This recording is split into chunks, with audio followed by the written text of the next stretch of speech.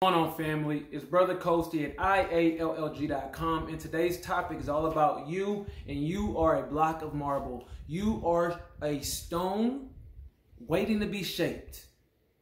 And there's only two things that can shape you, yourself or the world around you, and most people are being shaped by the world around them.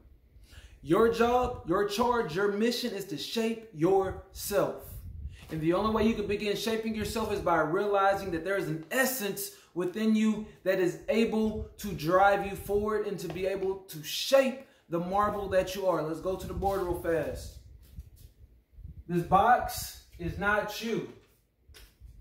This is you. This core, that's you. That's essence and that's presence. This box around you, because the essence seeks to expand and it's infinite, it will fill up whatever container that it's placed in. So it fills up this whole container, right? It fills it up, and since it fills it up, you feel it. You feel it, right? The mistake that happens typically when we're children is that our parents don't correct us, and they actually enforce it along with the rest of society that the box is you. The body is you. The body is not you. The body is a container. The body is a form. You are essence. You are that which powers the body, family.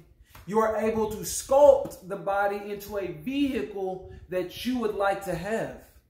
That's the key. That's the secret. You have to bring your energy back into the center, into the core, because the rest of this stuff is a distraction. It distracts you from realizing you are the essence, you are the core, you are not the body, you are not the form. This is an important thing to recognize and remember, family, because if you don't recognize and remember it, you will always be distracted by upkeeping the form instead of putting all your attention and your focus on the essence, that which powers the form. Okay? So this is the power source. You can think of your form more like an antenna. Right? And it's sending radio waves out. And it's sending all these radio waves out, and it's attracting the same frequency that it's putting out. The form itself isn't putting out the frequency.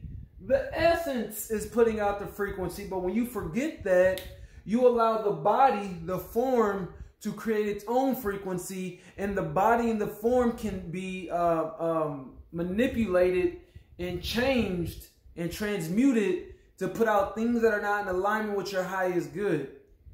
All the marketing, all the things you listen to, all the things that you're around, the air, the environment, all these things in this society are conditioning the body to operate at a less than optimal frequency.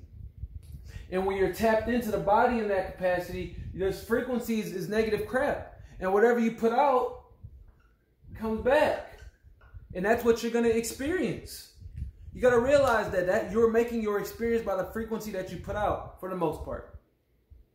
Especially as children, we really don't always get to choose the frequency that we're bringing into. Sometimes it's a byproduct of just being in this multivariable reality. Okay? But as you get older and you recognize things, and you have to broaden your awareness, you have to realize that you are the essence, you are the source, and you get to create this frequency. The moment you realize that you can create this frequency is the moment you begin to take control of your reality. You can become the creator. You can begin co-creating the world around you and the world around us, family. That's key. That's the most important thing. Tap into your essence. How do you tap into your essence? You need to meditate. You need to just cut out the distractions. If you'd like help, as always, visit IALLG.com. Book a time for us to talk. Let's conversate. It costs nothing to you except for a little bit of your time and your effort and your presence. I look forward to speaking with you all soon. Peace.